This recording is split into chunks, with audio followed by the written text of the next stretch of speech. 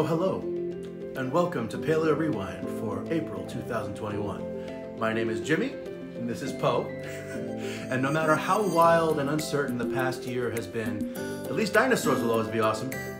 Once again, we've joined forces with 23 of your favorite paleo YouTubers to bring you the best of the beasts for the year.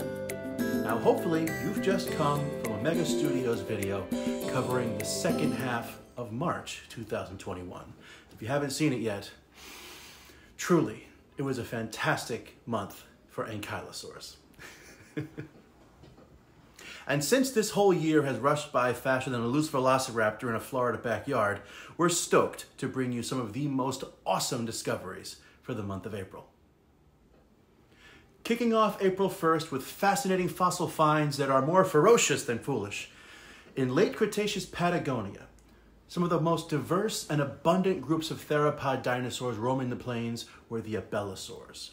These short-armed, horned-up tooth machines were found in South America, Africa, and India, and included over a dozen varieties like the Indosaurus and the cannibalistic Majungasaurus, and the classic meat-eating bull, Carnotaurus. On April 1st, we added one more. This is the one who brings great fear, also known as Llukulkan aleocranianus, also known as... We've got new things like Llukulkan, which means the one who causes great fear. That's not just another Culkin kid. Exactly. there is a Culkin who is called Llukulkan. Yeah, he's the fourth youngest, and who's always charging up a big bar bill and then just taking off. Its species name translates to the unusual skull, which is right, because in addition to having more openings in its skull for blood vessels and nerves, it also had an air-filled middle ear sinus cavity, which hasn't really been seen in any other Abelisaurs. The fact that Llukulkan and so many other large theropods like it lived in the same area at the same time has scientists curious about whether they competed for the same types of prey. Llukulkan wasn't the only new dinosaur discovered this month. There were several. We had two new duck-billed dinosaurs, like Ornithops incantatus in late Cretaceous New Mexico and Yamatosaurus from late Cretaceous Japan. We also welcomed the discovery of Chile's third dinosaur ever, a colossal titanosaur named Aracar licanante, which means the bones of the Atacama, in Kunza, the language of the local indigenous tribes. To quote Charles Darwin, or maybe it was Vin Diesel, you don't need competition when you've got family. Tyrannosaurs are some of the most popular and recognizable animals of all time. Kids and adults, and even adults who don't pay much attention to paleontology, can easily point at a T-Rex. The only thing that could make the Tyrant King more formidable is if there were more of them. A bone bed of 4 or 5 tyrannosaurs was uncovered this month in the Kaiparowitz Formation of northern Utah. Now, our friend Steven from Your Dinosaurs Are Wrong will cover the story of the bone bed of these monstrous murderers, so I'm not going to talk about it. So make sure you check out the YDAW channel at this jump right here. But I really want to talk about it though. No, it's fine. It's fine. But it's so cool though. You know what? Go watch Steven's video and then come back. You won't be disappointed. Go check out what he's done. It's really incredible to see it. We've never made it a secret that even though we love dinosaurs, their fossilized neighbors, the marine reptiles, are pretty awesome too.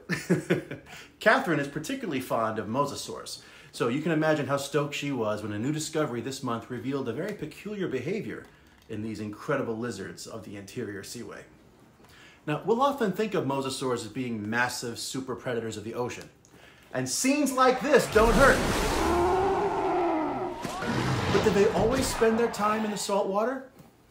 Well, a new study released this month by Leah Taylor, Rebecca Manzoni, Selena Suarez, and more examined the rich oxygen isotopes in the tooth enamel of several mosasaur specimens.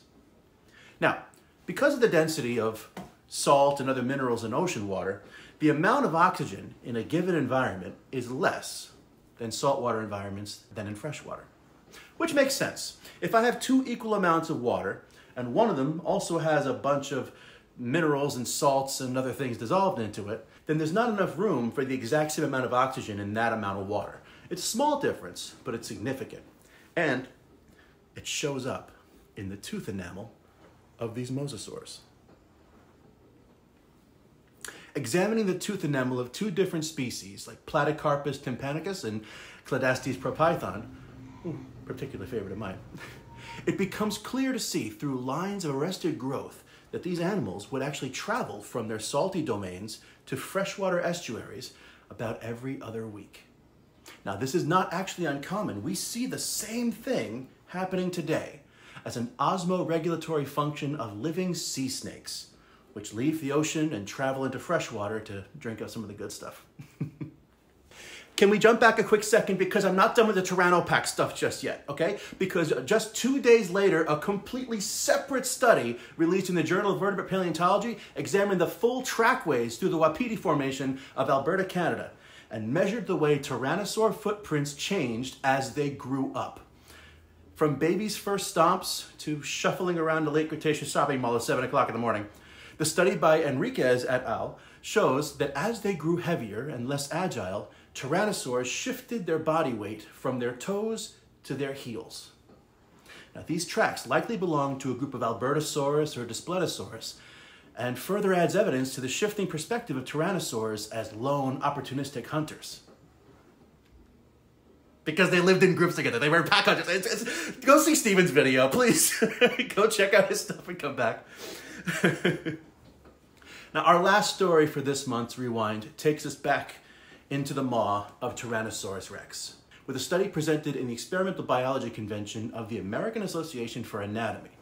In this practical experiment, John Fortner was able to build computer models of T-Rex jaws from CT scans and 3D photogrammetry, and demonstrate for the first time just how a Tyrannosaurus bit into its prey. Tyrannosaurus chomped through bone by keeping a joint in the lower jaw steady, like an alligator, rather than flexible like snakes. Specialized bones that cross the joint stiffen the lower jaw. Now, in the complex computer models developed by Fortner, the density of bone, the strength of the muscles, and that world-famous bite force calculate together to show just how much strain the jaws undergo during a chomp. Now, by shifting where the jaw actually hinges, Fortner determined that the bones running along the top of the joint keep the lower jaw in place, dispersing that bite force across the whole jaw and ensuring that T-Rex doesn't bite through its own face. That's pretty awesome, right? And believe it or not, this is all just the first half of April. Take the next step and jump over to Your Dinosaurs Are Wrong and see the rest of April's ancient antics. Then come on back to the Expeditioners Discovery Guild Enterprise, or EDGE, to save time, and see the whole combined rewind on New Year's Day. And before you go, if you've enjoyed this episode, I hope you'll consider subscribing. And check us out at dwaba.org to learn more about the stories behind the bones of your favorite dinosaurs. And remember that no matter what you do, where you're from, or how old you are, dinosaurs